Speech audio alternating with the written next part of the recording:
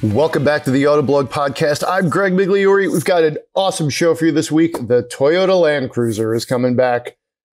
Surprised? Maybe not. I don't know. But hey, let's bring in senior editor for all things electric, John Snyder. We got a great show for you. What's going on? Ah, man, just happy to be here. Yeah. It's a beautiful weather. Got to roll those. Last time, it was roll the windows all the way down weather. Now it's roll the windows part way up. It's like in the 50s, but sunny. I like it. It's 53 degrees right now. Yeah. I literally some sort of ventilation came on last night, and I turned to my wife and I go, "Is that the heat? Like what is this here?" So we're getting kind of a wild June. I like it. The grass is flipped sort of to green kind of overnight. So that's good. But yeah, so we're doing kind of an early podcast today, 9:30 Eastern time. We don't always do it this early. We're just talking about how hard it is for us to eat breakfast at our busy schedules, like inhaling a bagel. So anyway, so the Land Cruiser's coming back. That'll lead our news segment. We've got news out of the supercharging network with Tesla, some Cybertruck issues as well. We'll talk about the Bolt coming back and a few other things. We have been driving. John's in our long-term Toyota Sienna minivan. He played some PlayStation, or someone did.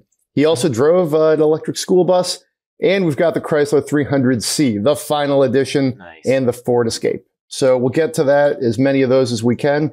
Let's just jump right in. I don't know if surprise was the right word that the Land Cruiser's coming back, because we kind of thought it might, but there was also like that sort of note of finality that it probably wasn't going to come back for a while. And when it did, it wouldn't be sort of what it was. It might be different in many ways. But this sounds like they're going to bring the Land Cruiser Prado over here, or tweak the GX, or some, combination of that recipe and bring it here pretty quick. So, I like it, Yeah, the fact that they announced that they were bringing it back like right after they launched the GX, the new GX, seems a little too convenient to be a coincidence. Yeah.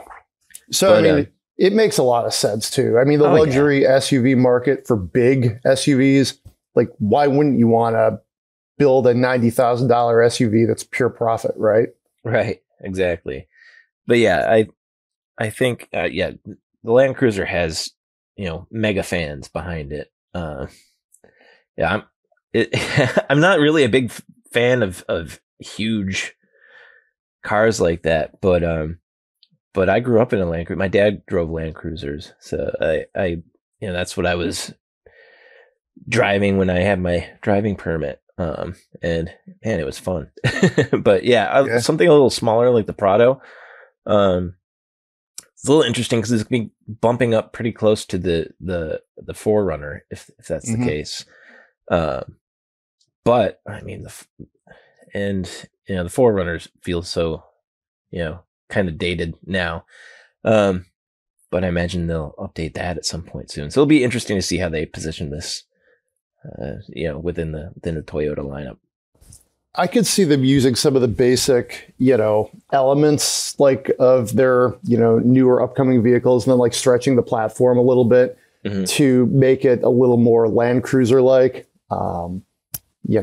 but I guess we'll see. I think at the end of the day, it's one of their strongest nameplates. It makes sense to makes too much sense to do it. And, I think we'll see this with the 4Runner. They'll maintain like the essence of what it is, but you're going to see like, way more modern, like infotainment, drivetrain, things like that. Like the last generation Land Cruiser was like driving an SUV from 2008, which it is, and that's kind of how the 4Runner is now.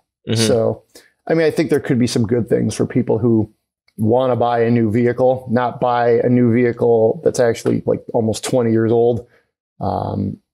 Frankly, a compelling reason to buy the outgoing Land Cruiser was a little bit of nostalgia, Yeah, for sure. Maybe you liked how cars were 15 years ago. So, yeah. Well, yeah.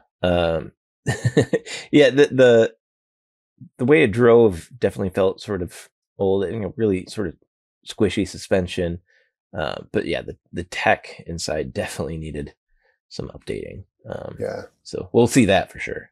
Yeah. And I hope they keep somewhat of the Land Cruiser vibe that they've had, as far as the design element. And I'm sure they will. I don't think this is a vehicle you go too far afield on, but I always liked that. I think it was solid. It's Bluey's car, the cartoon dogs. They drive a much older version down in Australia.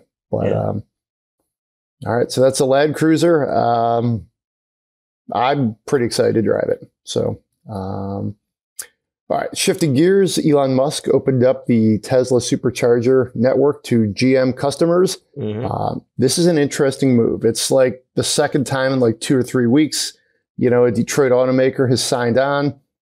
Mary Barra did a Twitter Spaces interview with Elon Musk. It's kind of surreal.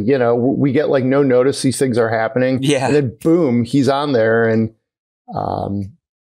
it's pretty wild. I mean, I think the broader implications, and we were kind of talking about this offline, is like, we're moving toward a national charging standard. It's Tesla's, So yeah, I mean, it's already pretty well named, that standard, the North American charging standard. It's like self-fulfilling prophecy.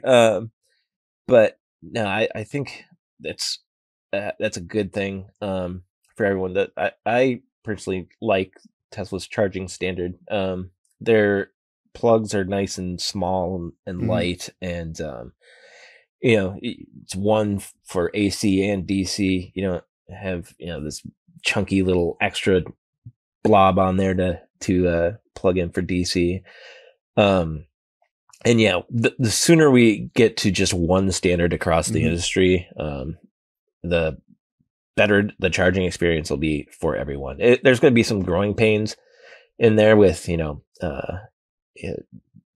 compatibility and things like that, because Tesla's if you're a Tesla charging a supercharger, it's really seamless. You plug in and that's pretty much it. Yeah.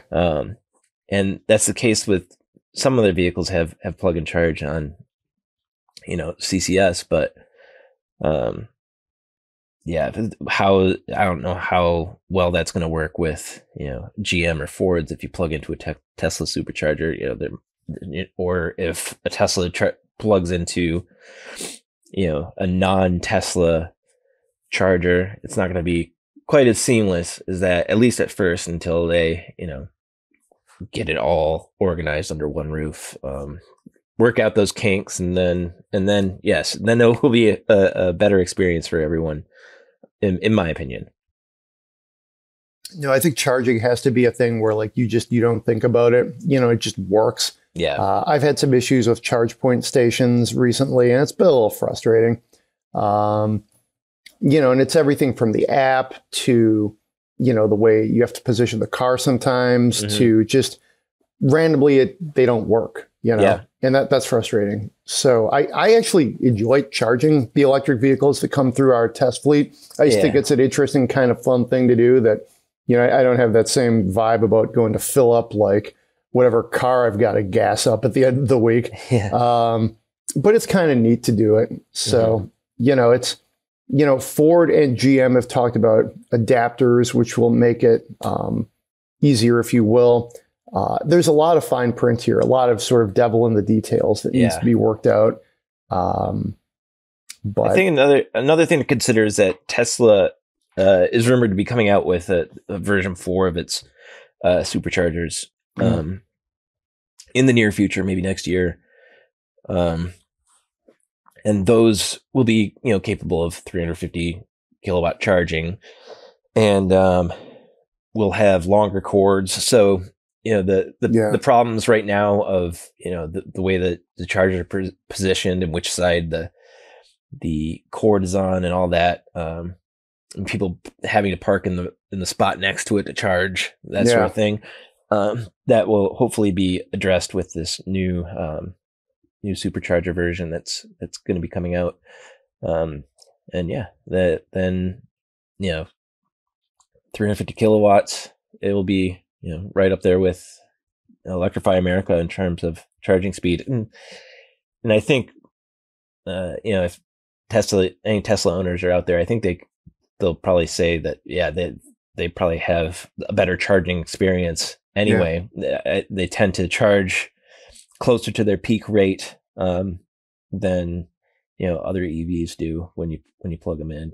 A lot of times you plug in at a 350 kilowatt charger in our EV6 and it just doesn't get anywhere. It maxes out like 235 or something, but it doesn't get anywhere close to that.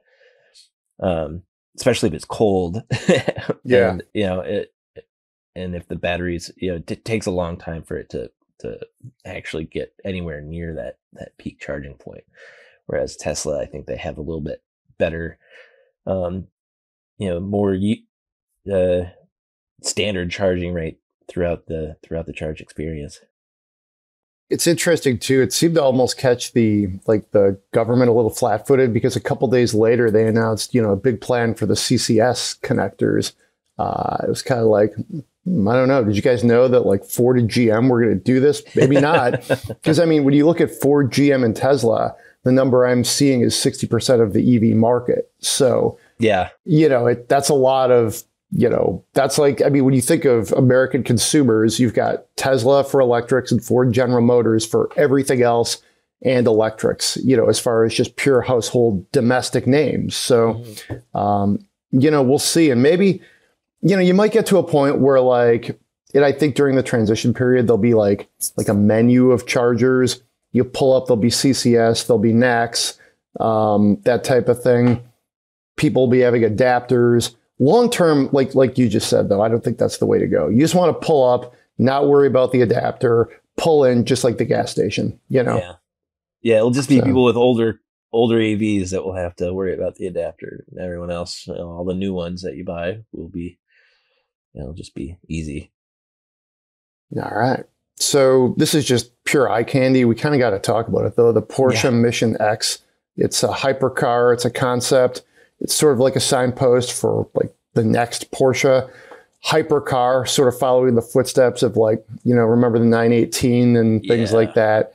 Porsches do. I think this works. For what it's worth, I've been looking at a lot of different hyper and supercars from a variety of different places.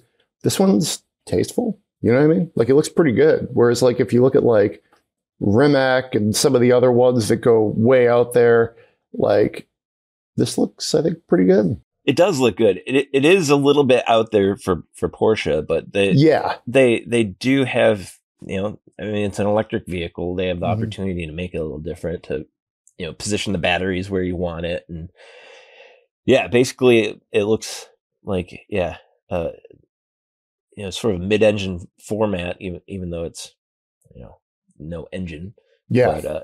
But it looks that has that sort of format, and it's beautiful, very race-y, race-ish, with the all the chronograph inside and the lap timers and that wild steering wheel. Very much looks like it's borrowed from one of the open wheel racing series. But this thing is really cool. And Joel's piece on it, some of the details about it. I like that it has an animal mascot. There's a little cheetah badge hidden very, very cleverly, sort of on the rear fender, sort of under some of the aero. It looks really cool. And the way the doors open up, man, this thing it's beautiful. And the seats are something else.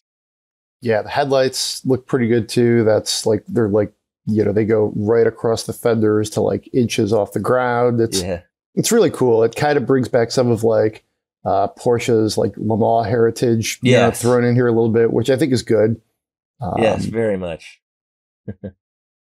All right, so check that story out. Joel has a nice follow-up piece where he breaks down some of the key elements of the Mission X. Check that out. We don't really have really good. We don't really have specs on it because it's a concept, but gosh, it's a beautiful design study. Indeed. All right, so maybe this is still a design study. It's apparently on the way to production, but we had a piece come last week about how leaked documents show significant early issues with Tesla Cybertruck. Our breathless headline reads. So I'm just curious, the Cybertruck, I feel like, is at a point where it kind of needs to get here. That's my takeaway. And this story just kind of reiterates that, I mean, what do you think is up with the Cybertruck? I don't know. I think it might just be Elon Musk's sort of clean sheet look at the process, the way he goes about developing cars, combined with this being such a different vehicle. It's very much not like your typical, cab and bed truck. Total clean sheet design. It's of course you're going to run into problems, but this report makes it sound like the problems are pretty fundamental. They're bad, like not sealed. Problems with the braking, suspension, and leaks and noise, and it sounds like a lot of stuff that at this point those should be pretty well figured out. Yeah. The report comes from a German newspaper, and then it was picked up again by Wired, and that's when American outlets like us kind of realized what was going on. It is like rudimentary stuff, like blocking and tackling, like bodywork, seals, stuff like that.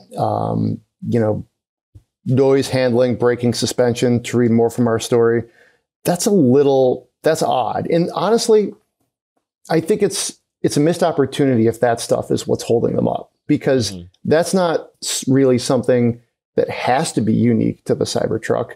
Like, that's just a thing that you should have figured out for any new vehicle. Now, can stuff go wrong with any new vehicle? Of course it can. Look at some of the launch issues Ford has had in the last couple of years, Yeah. So, it's one of those things where I think context and perspective is fair, but it's also like, the revolutionary part of this is the design, some of the different like gee whiz features, the fact that it's an all electric pickup truck, like that, those are the selling points. Like, the other stuff, it seems like you just need to kind of figure out. It's like if, you have some, like, I don't know, use a football analogy, like every now and then you'll maybe the team you like is really good, but they don't have a kicker. And you're like, how do we keep losing games? Because the guy misses wide right, And it's like, it can be frustrating. So that to me is what this feels like. I went to one of those Monroe. They're like a local industry sort of analysis firms, such as it is. And they did a breakdown of a Tesla model. And they were talking about just how sophisticated everything was except the build quality. And, take it for what it's worth. It was a walk around. They had their own, reasons for doing it, but they invited the press to come look at it. And, I don't think it's like dunking on Tesla to say it's odd that they have quality issues with like build quality. So to me, that's where you just get into this missed opportunity. And, come on, I think this could be a real home run. I don't know. I don't know the reasons for them though. Yeah. It's one of those reasons why I wish, we would see Tesla. I mean, we're seeing them collaborate with, Ford and GM on charging and stuff. I would like to see them collaborate with someone on manufacturing, they could give their technology to somebody and then in turn, maybe get some materials from another supplier and maybe avoid some of these problems. I'd hate to see the Cybertruck released as sort of a half-baked product and then Tesla sort of fixing it on the fly as the first owners are basically their guinea pigs for what's going to go wrong in the real world, as Tesla seems to do with. I mean that was sort of the case with the Model 3, sort of the case with full self-driving. I just they need to get that part. They need to get the part where they build something and it's complete before they put it out. And I think they might need help with that. But yeah, I mean, someone like you wrote a column saying, hey, it's good when Tesla works with other automakers because in some ways everybody wins. Yeah, agreed. They sort of have the secret sauce in many fronts, but then there's just these other, like, almost very unthinkable mistakes they make, Yeah. And maybe that's what makes them Teslas. They can move fast and reach these like hills that other companies don't even go for, but then you kind of maybe miss sight of what's in front of you. So, I don't know. I mean, we'll see. It's, I think I don't know if we will, but people will be driving the Cybertruck, I think, somewhat in the near future, but we'll see how it goes. And we could be wrong. Everything could be hunky dory when it comes out. I know for sure that people are going to love it when it comes out. I mean, I think I'm going to like it. I like that era of wedge shaped design that the Cybertruck harks back to. Like, you want to, show me like mid 70s to kind of mid 80s wedge shaped cars. Sign me up for that all day, whether it's a Lancia or like an Escort or something. So, I'm on board with that. Yeah. But, all right. So let's transition to the Chevy Bolt is coming back.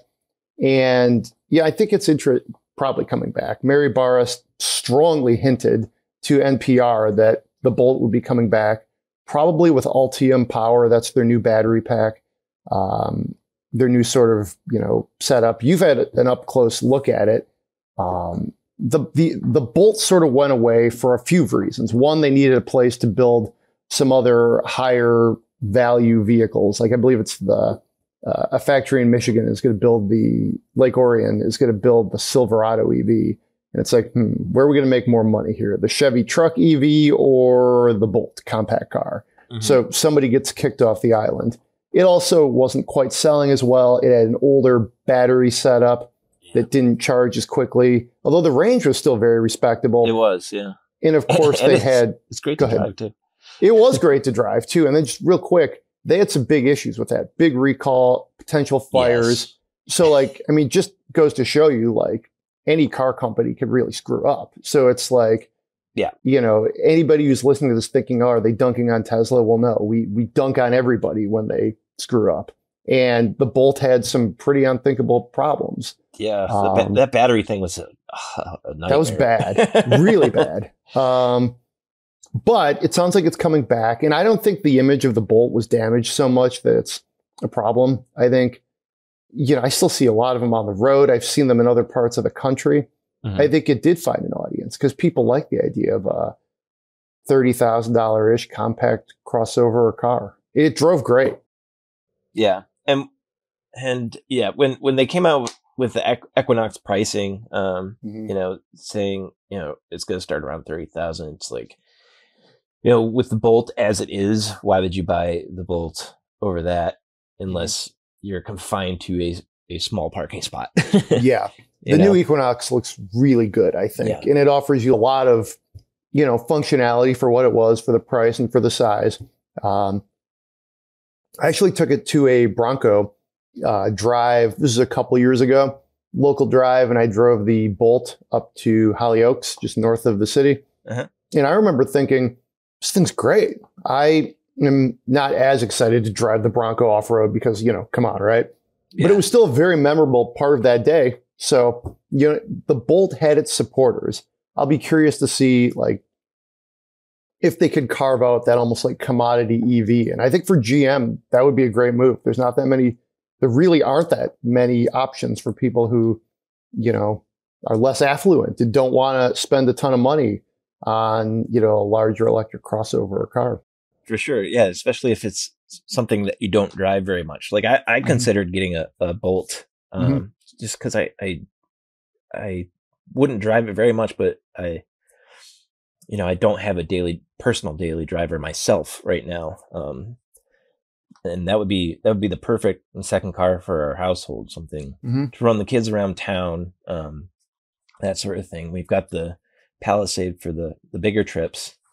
But yeah, if they bring the Bolt back with Ultium technology, slot it under the Equinox and give it a nice low price, yeah, it'll be great. All right. Cool. So speaking of things coming back from the dead, we'll run through a couple items here real quick.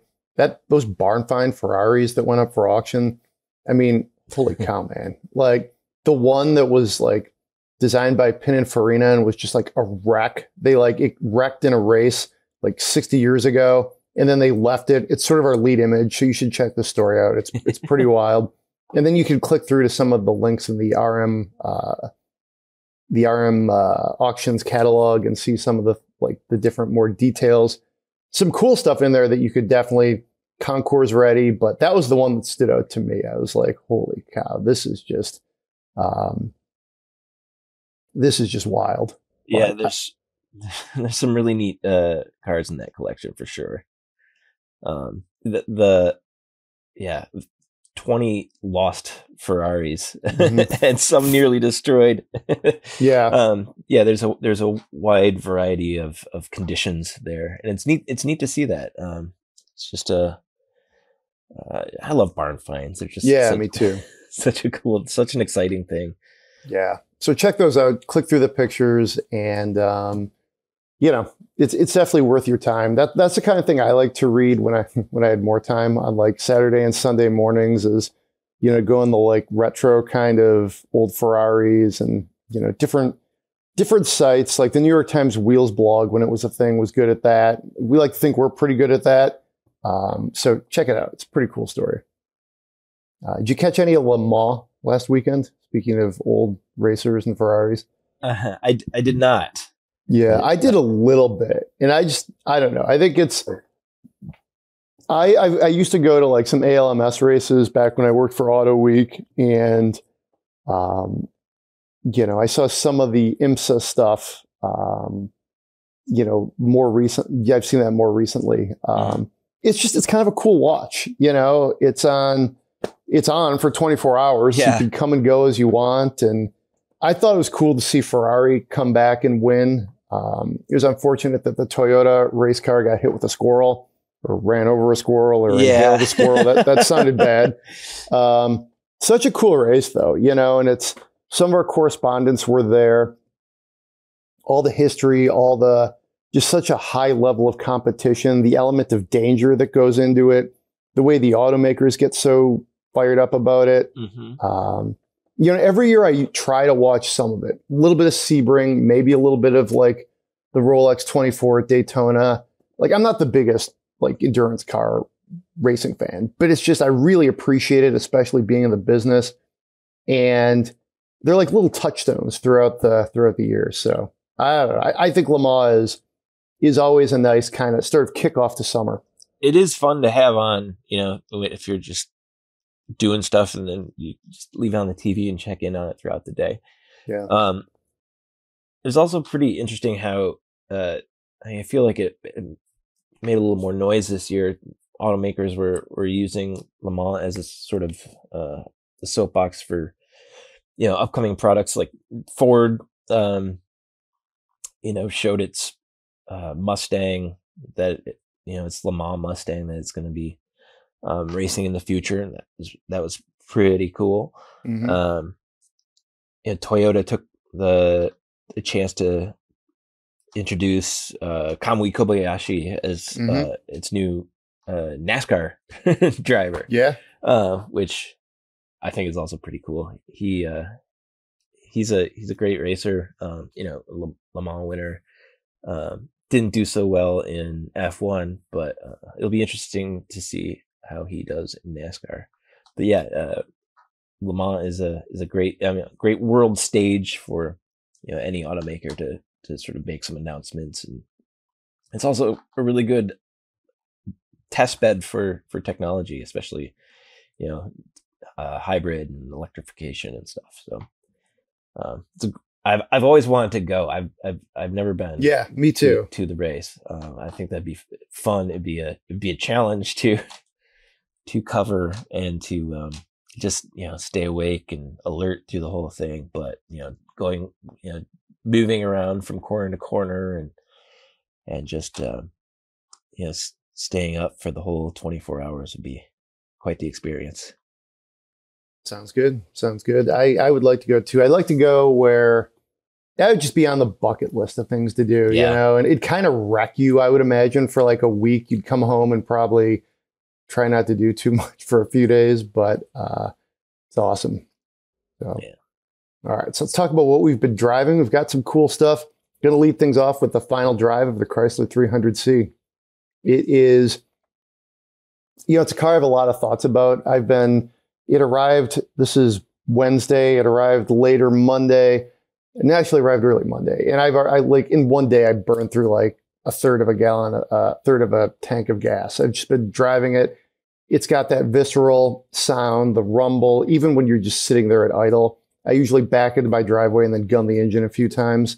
In case you're wondering what exactly this is, maybe you missed the email, if you will. So this is the 300C. They haven't actually sold the 300C per se since 2020. You could still get the 5.7 liter V8, which is a pretty big engine, like 363 horsepower, but that was more like available on the 300S. So it wasn't the C, that iconic car that goes back to like the 50s even, as far as being like the real, 300 muscle car. So the C is back, and it's got a big badge on the grille and on the seats to let you know that. And they didn't just say, hey, we're going to give you the letter. They dropped in the 6.4 liter Hemi V8, naturally aspirated, 485 horsepower. It's a riot. I think there were some rumors they might do Hellcat. I don't think you need to do it. This is the 300. It's a little bit like classier, a little bit maybe bougier. Like, you don't need all that. It sounds right. It's a ton of power. It's basically a Chrysler Scat Pack. So that's the big engine and not much else aside from some design stuff, which to me is all you need. Yeah, it's the best setup, I think. The Scat Pack is the way I would go. 100%. I very few people I have actually, there's a couple, but in our usually in the podcast, I would always do Scat Pack over Hellcat or, any Demon, if you will. Yeah. To me, this is it. And it's a very fitting send-off for, Chrysler icon. Yeah. Yeah, it's going to be weird to see it go, but it's funny. Wally, my son, was asking me over the weekend. He's like, what cars does Chrysler make? Because he could only think of the Pacifica. Like, yeah, well, yeah. Well, there's the 300. He's like, I don't even know what that is. I'm like, right, yeah. Right. I mean, kind of forgot that it exists, Yeah. And that's kind of what I'm writing too, is like, you may have forgot about the 300. Because Chrysler seems to have forgotten about the 300, quite frankly. But yeah, I remember seeing this at the Detroit show and taking a look around it, and it looks fairly normal. There's some badging and some embroidery inside. But when you open the hood, that's when you realize that this is something different. But yeah, it is a really cool send off for the 300. 2,000 for the US, 200 for Canada. I believe they're all spoken for. It's my guess is that they will bring back the 300. We don't know what it's going to be, but the Land Cruiser's back. We think the Bolt's coming back. It's actually somewhat rare for very successful names to totally disappear. So, Chrysler has used the 300 name. They used it in the 50s and 60s. They've used it for years. Sometimes it takes a couple decades off. It's too good of a name not to use. So I imagine it'll be back. And, just driving it reminds me just how significant this car was for Chrysler. It's that LX platform that, they ended up using for the Charger, the Challenger, the Dodge Magnum deep cut. I think it was really the first successful thing that the Germans and the Americans came together and made after that Daimler Chrysler merger. Because you remember one of the first tries was the Chrysler Crossfire, which didn't go great. Not great, Bob. So, although some people did like that SRT version of it. So this was, not only did this go well, it was a home run. It won every Car of the Year award you could think of. It totally reset the industry. I remember how annoyed GM and Ford execs were. They're like, well, great, Chrysler has one car. And I remember reporters would be like, well, how many do you have in 2006? And the answer was not many, Right. So, it's a good send off. Let's put it that way. I'm having fun driving this thing.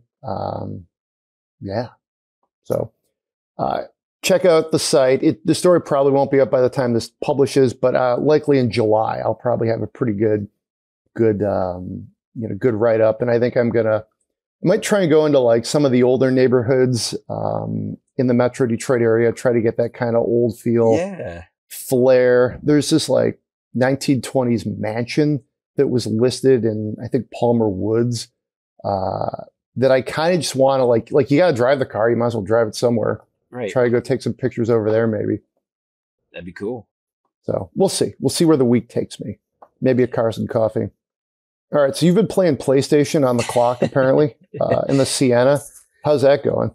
Well, let's see. I wanted to test out the rear seat entertainment because I hadn't. Yeah. Rear seat entertainment systems, I don't know. Nowadays, when tablets and your phone can play movies, it doesn't seem all that practical. So I tested it out. And the rear seat entertainment in the Sienna, it's a single screen that comes down from the ceiling in the middle. And then there's an HDMI input. There's an inverter, so there's a plug on the back of the center console. So I took my PlayStation out there and plugged it all in and, opened up the screen, and I couldn't get the PlayStation to power up. There's a little button to the left of the steering wheel on the dash that you have to press to turn on the AC plugs in the back. There's one on the back of the center console, and there's one in the cargo area. And you have to press it every time you want to activate those plugs. It turns off every time you turn off the car. So once I remembered that thing existed, I was able to fire it up, and it fired up and worked just great. No power issues. There's plenty of power. I think there's like 1,500 watts available through the inverter, and the quality is okay, but it's 1080. And the thing is, the screen, when you fold it down, it blocks your view out the back through the rear view mirror. Now you can get a digital mirror, the camera feed through the mirror, but our tester doesn't have that. So you're driving around, kind of blind, as though you're full up of cargo with that. And then, it comes with a couple of wireless headphones, so you can either play it through the speakers or through the headphones. And if you're doing it through the headphones, then whoever's driving can still listen to whatever they want. But when a package like this costs, $1,700, it doesn't make sense really to me anymore. And especially like the one screen, everyone wants their own screen. And, I like having the screens on the back of the headrest. If you're going to have, fixed screens at all, having them on the back of the headrest is a little better. If you want to watch anything from the second row, both passengers are going to be craning their necks, to look at it. But, everything did run seamlessly. I didn't have to troubleshoot anything except for that button to get the display to work. Yeah, it was just pretty seamless, pretty plug and play. But it just seems, I don't know. I wouldn't spend my money on a rear seat entertainment system, especially this one. Maybe some of the other ones that have apps built in, like YouTube and Netflix and stuff, like some of the other, like Kia Carnival, I think has some of those, and that seems like a better fit for today. But I just went up north in it, and Wally, just had a tablet that he watched a movie on, rather than watch anything on that you have to plug things into.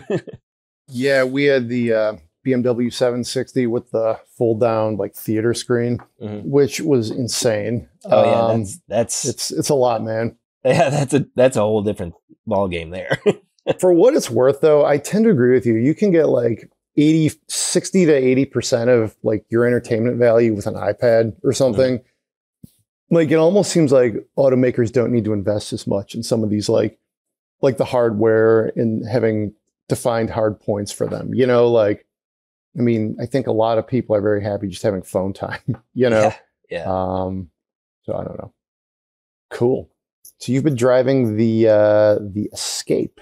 That is, I haven't driven an Escape in quite some time. I remember, like, so this is like the refresh, and you had it's the ST line, right? Yep. That's kind of gnarly. How was it?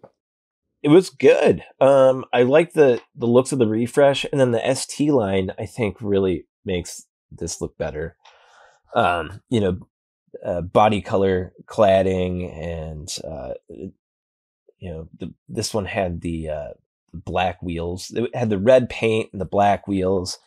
It just looked a lot sportier than any other Escape I've ever driven. So, I mean, the Escape is a pretty fun crossover, compact crossover to drive. Compared to some of the other mainstream compact crossovers, it's pretty tight handling. It's and then with the EcoBoost 4, the 2-liter EcoBoost, plenty of power on tap. So it was nice to have some of the looks to go along with it. Bigger spoiler in the back, and then the updated front fascia with the new headlights and new grille, and then the ST line had this nice black mesh on the grille. So the looks of the ST line, a little better vibe with how the car actually drives. The ST line Elite, which this was, there's 3 different ST line trims. The ST line Elite has a light bar that goes across just underneath the hood between the headlights, and it looks really good at night. And it kind of reminds me of the F-150 Lightning, only shrunken down. And then it's got the new front fascia looks a little more like the Ford Edge. So it's sort of borrowing DNA from other Ford vehicles and tying it all together. And then inside, the refresh gets this new 12.3 inch infotainment display running Sync 4, and it's quite the improvement. Man, that screen is really, really crisp. Just one of the clearest screens I've seen, and pretty easy to use. But yeah, it was nice to drive. It was nice to reacquaint myself with the Escape. The interior, this ST line Elite had nice leather seats and some nice carbon fiber looking trim. Sort of distracts you from the black plastics that sort of are all over the Escape. This seems a little less of a desert of black plastic. So yeah, it was nice. I still like the Escape. It's a little on the pricey side, but every time I get in one, I enjoy driving it, and I like it a little bit better now with the updated looks and the availability of this ST line appearance package. Yeah, I think the update is a good move for them, and I think adding that package makes a lot of sense too, because I think there's a lot of people who I'm always surprised how many people check that box for like crossovers. Like, yeah, I'll take the sporty-ish package, even if it's just an appearance. But good way to make a little more money, and I think the consumers like it too. Yeah, and on this one, it really just makes the car look a little less drab. And yeah, it gives a little bit of personality, which I think the Escape needed. All right. So you drove a school bus this week. That's pretty wild. Tell me about that. Yeah. So it's this company called Lightning eMotors, and they basically have 3 products right now. They have a Ford Transit van that they electrify. They have a GM, Class 4 chassis that they electrify, that they use for school buses, shuttle buses, things like that. And then they have a mobile DC charger. So it's a trailer with up to like 4 or 5 charge points on it that for rescues, or for if you need to set something up at a job site or something like that, or a temporary installation. But yeah, I actually got to drive the Transit and the GM one, which was in this case, it was an electric school bus, one of the smaller school buses. And yeah, it was. I haven't driven a gas or diesel powered school bus before, but I was really shocked at how easy it was to drive this one. They even set up some cones, and you could do a little slaloming in this parking lot on Belle Isle. It was pretty neat. Nice. Yeah.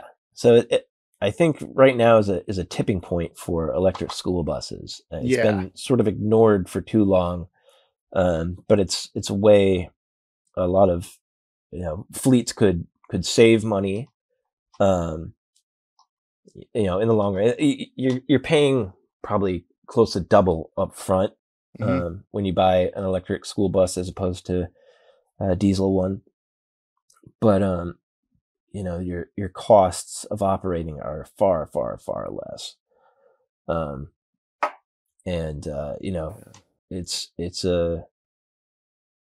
It's a big area of concern for a lot of states and municipalities is air quality and climate. So moving to electric buses is sort of an underserved niche in the market, and Lightning is aiming to serve that, at least for some of the smaller operations. But some of the longtime makers like Bluebird and stuff are going electric now too. So I think we're going to start to see a lot more electric school buses. But yeah, driving that was really fun. Pretending I was a bus driver, and nice. You have that weird handle that you pull to open the door. It's always fun to get to drive something like that you don't get to drive every day. And the fact that it was electric made it even more fun. It's super quiet. They have basically one level of regen baked into it. Customers can sort of specify what they want, and you can get over the air updates. And one thing this company does is they have really good fleet management system, and they take all the data from all the cars that they have out on the road, and if you go to their website, you can sort of plug in what your fleet would be doing, your route, your uptime, downtime, all that stuff, temperature of where you're going to be, and it will tell you which vehicles would work for you. And it's kind of neat just that they're using that information in real time. Every time they get new, it's constantly updating the algorithm. But that's interesting. That was neat. It's interesting because when you think of the use cases for a lot of school buses, they put a lot of miles on between, say, 7 a.m. and like 9 a.m. Most of them sit for a while. They go back somewhere. Many districts have like holding yards or places they like refuel. Yeah. I mean, you don't have to put diesel in them. You could just go to a big charging bank, and then, then from like 3 to say 5, they get used again, come back, charge them up for another, whatever. And, away you go. It's in some ways, it's a very, very ideal use case. Yeah, and they've got vehicle to grid technology, so when they're just sitting there, they could sell energy back to the grid, and it takes your cost of operations even lower. And so they've got in San Diego at the airport, I think San Diego, they're running these Lightning eMotors shuttle buses from one of the parking lots.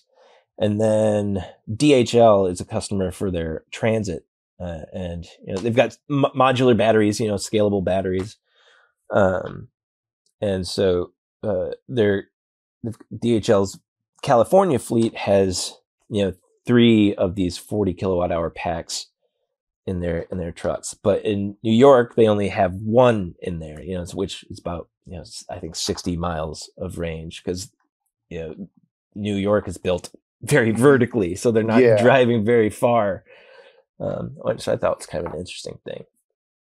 I think it'll be interesting to see, like, different automotive executives who I've kind of interviewed over the years have often said, like, cars are important, but doing like buses, heavy duty machinery, those things are big, they drive a lot, and they put out a lot of pollutants. If we could kind of do that, you're like, you're taking a big swing at things, and arguably it's more important to make like a school bus electric than it is to make somebody, turn in a Chevy Cruze that's getting 30 miles to the gallon, It's taking a big swing at a problem, and, could be interesting. Yeah. And there's some interesting use cases like mining where if you, fill something up with a load at the top of a hill and drive it down the hill, it actually gets more in regen going down the hill than it needs to go back up empty. So it's like almost it's free energy. It almost seems like so. Free energy. I think that's what we're all going for, right? Ideally. All right. So that's the drive section, and that's all the time we have. It's been a good show. I think we've run through a lot of different things. Please send us your Spend My Monies. That's podcast@autoblog.com. If you enjoy the show, we'd love to get 5 stars on Apple Podcasts, Spotify, wherever you get the show. Please tell a friend about it. We try to get the word out. Hope a lot of enthusiasts enjoy the Autoblog Podcast. So that's it for this week. Be safe out there, and we'll see you next time.